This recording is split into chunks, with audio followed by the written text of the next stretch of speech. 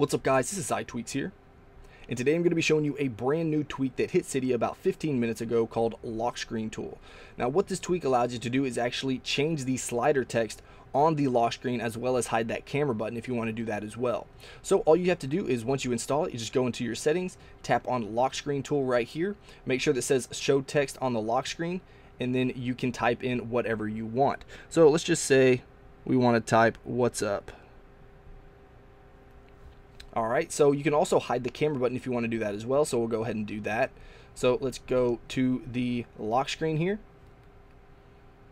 and you can see that it says "what's up" right there, and there is no camera button down there at the bottom. So just a little novelty thing, you can change it up. It's better than having that slide to unlock. I never really like that. I always like to have something custom on there. You can see in all my other previous iOS 6 jailbreak videos that I always had something different in there. So a very simple and quick tweak. Hope you guys enjoyed it. Let me know what you guys think about it in the comments below. And if you enjoyed this video, please hit that like button. If you want to see more of my videos, then go ahead and subscribe. Also, don't forget to like my Facebook page and follow me on Twitter for updates. And if you haven't checked out my gaming channel, go over there and stop by and say hey. Alright guys, until next time, peace.